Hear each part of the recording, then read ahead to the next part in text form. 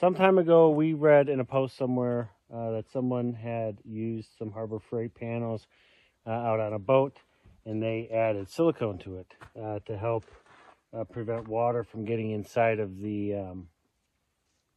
between the plastic and the panels. And so that's what we're doing. Now this looks white, but it's going to dry clear. And so far, so good. So we now have our pipes all wrapped up, and so I've got my lengths all set right here. I got them joined, and what we're doing here is we've got two lines. This line here is going to be have a PEX line inside of it. This line here is going to have the low and high sensor wires for the solar pump. So it's at this part of the video here that I have to make a correction, and I'll be making several of these corrections. There is not a high tank level sensor and a low tank level sensor. There is only a high tank level sensor. The low sensor that I'm referring to is actually the low well sensor, and that sensor is 160 feet or so down in our well, so that's already in place. When I was installing this, I had two sensors, and I worked under the assumption that there was a low holding tank sensor and a high holding tank sensor, but it was only the high. So I now have two sensors in my holding tank, and rather than try and pull out the second sensor, we're going to leave it in there. And if the high sensor ever goes bad, we have an extra. So so that's what we're going to do. You'll see me interject here like this over the course of this video to point that correction out and hopefully provide some context. So originally I wanted to add a third line here, but it looks like I don't have enough pipe, so we're just going to go with the one line here. All right, so we've got all of our pipe in the other pipes, so let's kind of walk through and see what we've done. Okay, so we have two pipes, two poly pipes that are going to get put into the ground. Inside of one is 1/2 inch poly PEX or poly water line that we're going to be running the water to fill the tank from the well. This poly pipe has the two sensors, the wires. There is not a high tank level sensor and a low tank level sensor. There is only a high tank level sensor that are going to be telling the solar pump whether to fill or not fill, or whether to fill and then to stop. So now that we've got the pipes done, I have to build the styrofoam insulation box that's going to go into this trench. But before we do that, I need to get a lot of gravel. We've been working on this stupid trench, trying to bury these water lines for, seems like forever. The problem we're having is that my water table is ridiculously high. To make matters worse, we've had an unbelievable amount of rain these last several weeks, and it is a back-breaking effort just to try to keep this trench we've dug empty of water. It's taken me all morning just to get this thing emptied out. I'll kind of show you where we're at. So I've dug out enough to get the pipe into the well, or to go from the well, and then we've laid some gravel. Now this depth is only 12 to 18 inches deep. As we get a little bit into this muddy clay section where the sump pump is, that's only about 18 inches deep, and I still need to add about 6 inches of gravel. So at this lowest point, my water line might just be only, 12 inches down. We've done a considerable amount of research, and it looks like this foam board is going to help prevent, us from freezing these lines. We were going to use they've got those heat tapes. I had thought about attaching that heat tape, but it won't fit. So we're going to have to go with this foam board and just pray that it works. So we'll see what happens. So while we wait for the water to recede a little bit, we're going to start building the actual insulation box that we're going to be running our pipes in. So the top here, we've basically taken styrofoam foam boards and we've overlapped them. So for every inch of foam board, it's roughly a foot deep. So these boards here are 3/4 inch. And so we've got 3 of them stacked on top of each other. So that's about 2 1/4 inches, which gives us just over 2 feet. So this is going to be what's on top of the piping. What I'm working at right now is making the walls, overlapping them the entire length, and we're going to build 2 of these. What we're going to do here is make a channel. Now in this channel here, this is where the pipes are going to lay. The bottom will have 1 layer of the foam board. Now the one thing I didn't mention is that so on top of the layer of 2 1/4 inch foam board, we are also adding a 1 inch foam board layer as well.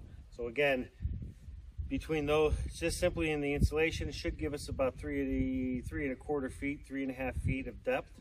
And then after we've gotten this thing buried and covered it up to grade, we're then adding a foot of gravel on top of that to really level out that whole area over there. And this is absolutely messy. There's no real way to get around it. I'm gonna have a lot of styrofoam to pick up.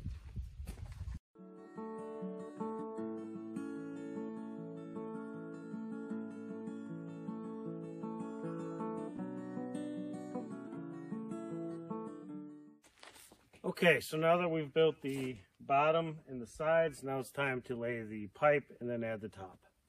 All right, so now we've got the base built and we've got the top built, and we've run our water lines in the center in that open cavity.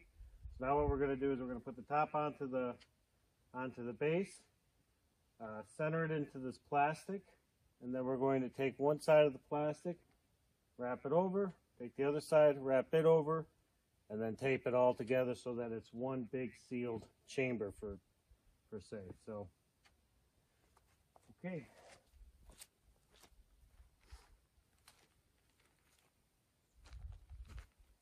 All right, on 3. 1, 2, 3.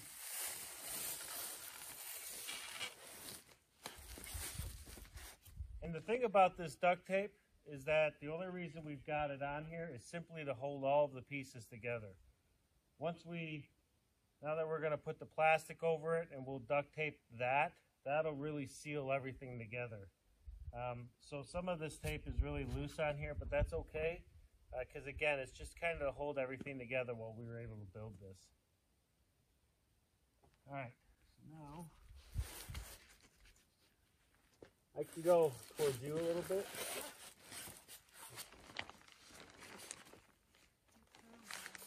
Huh? Yeah, I think as we get this plastic on, we can kind of squeeze it together. Okay. So I'm gonna grab that end. Yeah, it kind of just fits together once we get the plastic in there.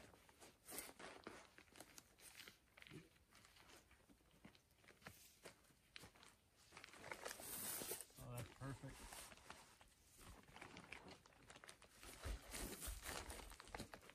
One overlap? Yeah, I think that's good.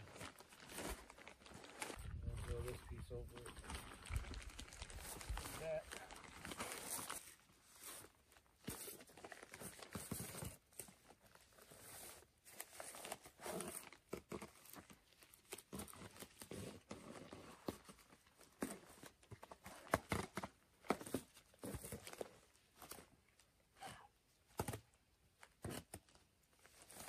Ken?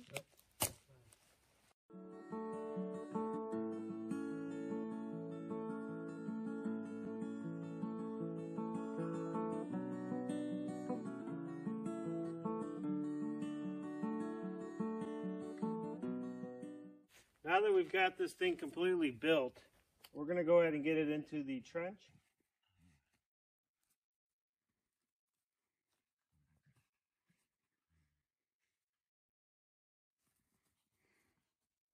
Yeah, you start walking that way.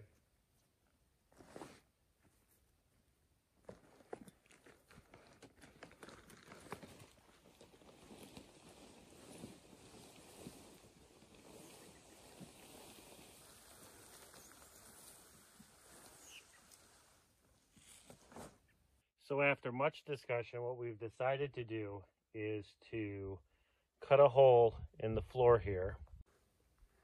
And we're going to run our piping up through that hole first.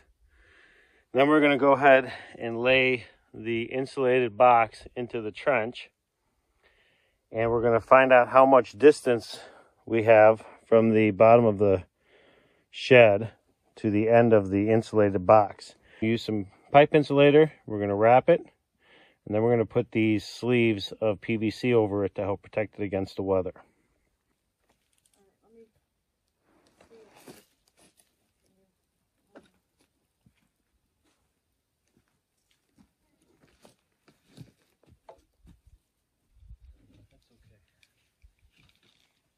Hold the pipe.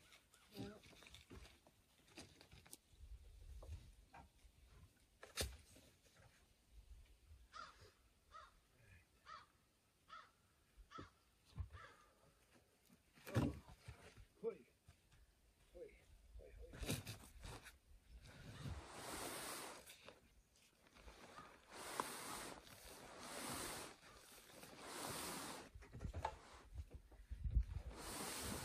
There we go. Keep going. Keep going.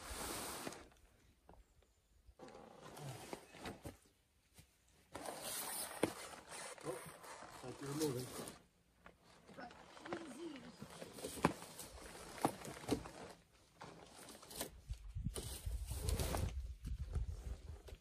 So, get your bit out. All right. You ready? I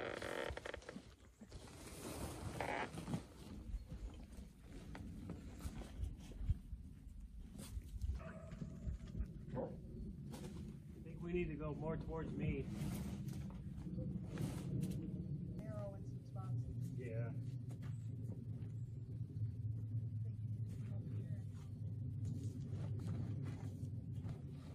Oh, there you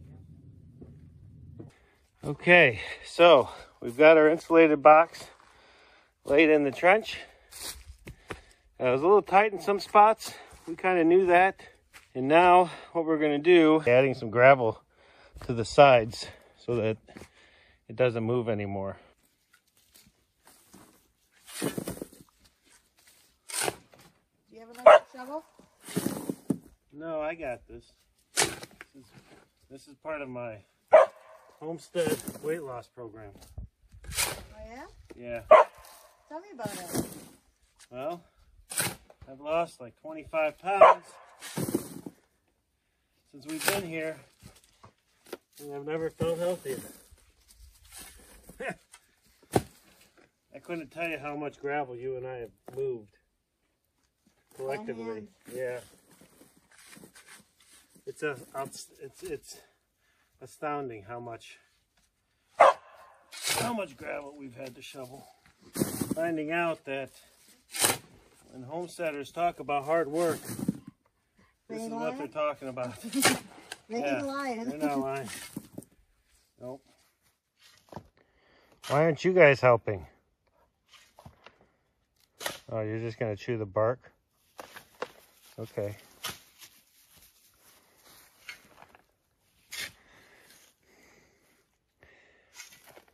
This is what it means to have a true partnership. She loads, I unload. That way we don't break our necks. Thanks, Maybe a little longer though. And that is quite all right.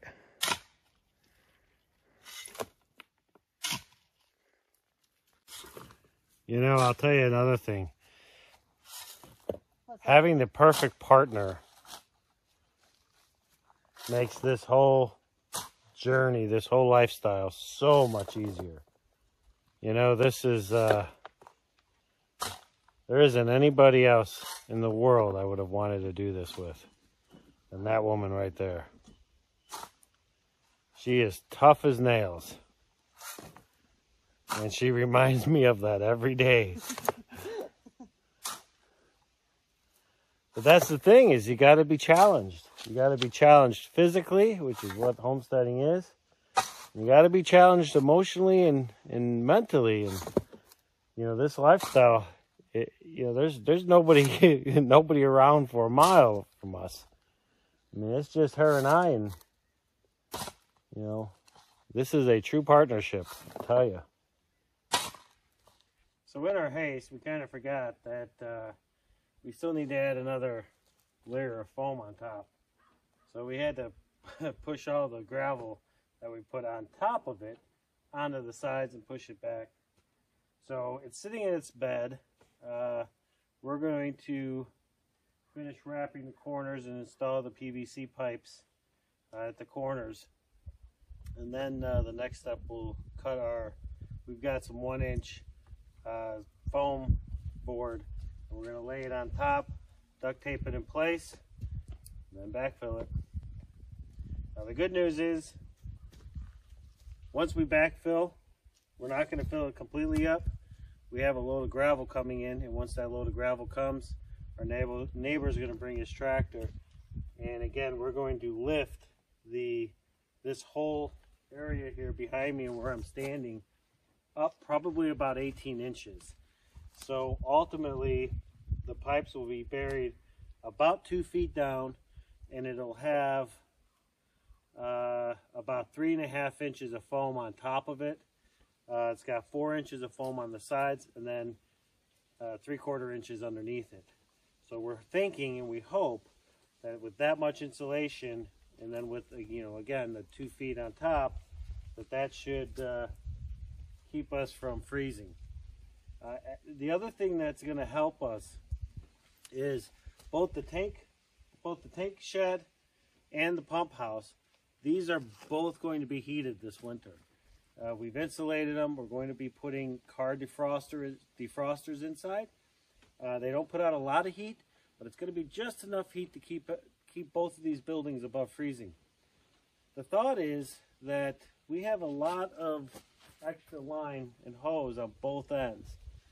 And the reason we are doing that is that, again, because these rooms, both of these sheds will be heated, with having warmer water in the pipe putting pressure into this box behind me, we're hoping that along with all the insulation we've done will keep this water line from freezing. Now, we don't know if this is going to work, right? This is what we've read, different things we've talked to people about, a bit different methods. If it does work, great. If it doesn't work, what we're going to do is we have a hose that has an electrical line wrapped around it, and you simply just plug it into a 110 outlet, which we have, and then that's what we'll use to get water from the well to fill our tank. Now, we'll probably have to run it once a week, I think. You know, maybe once every few days, whatever we need to do. But at least that way, we'll have water. You know, we were going to run an extra line, but we didn't have enough poly line, so we couldn't do that. But at least to get us through this first winter, you know, we'll see what happens. So, but don't worry, we'll keep you guys posted. All right, so all of our pipe is in. Both ends have been placed in the 4-inch PVC insulation wrap around it, and then we're going to on the tank side, we built a small box around the PVC pipe since it actually goes into the ground a little bit. On this side, we're going to do the same thing, but before we get to that, we're going to start laying the last layer of insulation on the top here, which is 1-inch foam board. And so I'm going to fill in the sides here, and then we'll start laying these things in place. Throw some duct tape on it. We'll be good to go.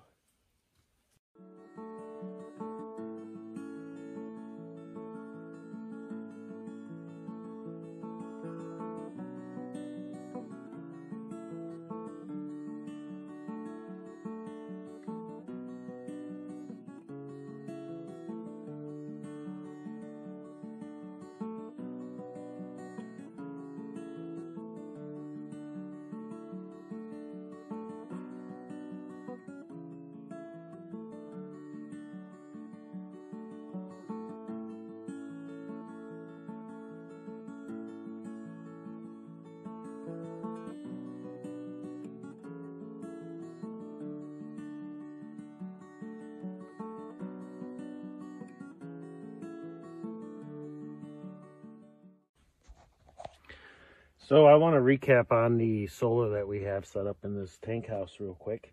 It is a 200-watt system that we have set up with using panels from Harbor Freight, charge controller from Harbor Freight, battery from Home Depot, which is basically a Renogy 12-volt 200 amp hour. Now, this system, though small, is what is going to not only power the DC pump to our cabin from this holding tank, but it will also run a 12-volt car defroster heater in here, which is what we're going to rely on to keep the temperature above freezing. This system is identical to the system that is in our pump house, with the exception that this 12-volt system has 200 watts of panels. The pump house only has 100 watts. The way this is going to work is, the panels are up on the roof and on the side of the shed. Charge controller here charges the battery. We will plug the positive and negative to the defroster in here, and then I'll add a little on-off switch. So, and then we'll also have a thermostat in here as well. Just a little thermometer. And so we'll monitor the temperature. If the temperature gets below 40 degrees, we'll hit the switch, turn the heater on, and let that run to get that temperature up. I don't foresee any issues with the system. We will keep the snow off of the panels during the winter time. And if it does become a problem, the easy solution for us is simply to put a larger ceramic heater in here. Although with the shed size and them being insulated, we don't foresee any issues.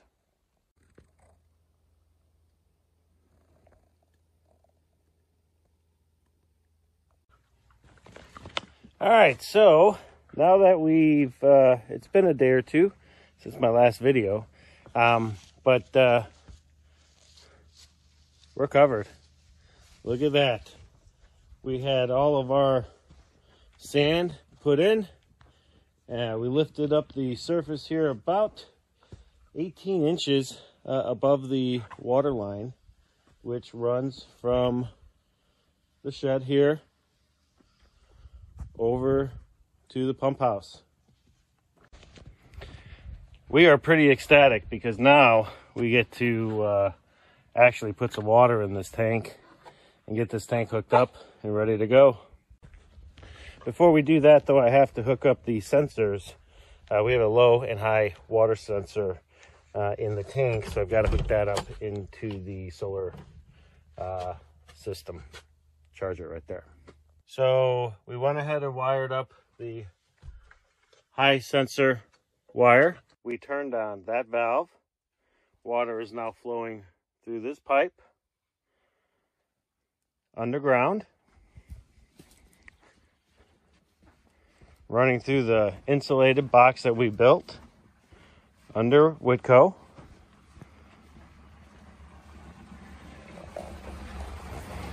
And we are now filling up our holding tank.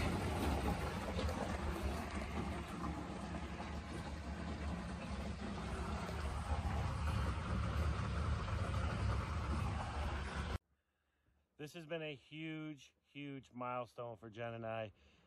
This is really the first step, well, the second step after getting the well dug, to us getting water into our cabin. Once that holding tank fills up, we can pipe it and we can get water into the cabin and finally take showers, wash dishes, all with hot water in our cabin. So thanks for watching this video. We're going to end this here. There'll be another video on all the plumbing and piping and so forth. But thanks again for watching, and God bless you. These two are two peas in a pod.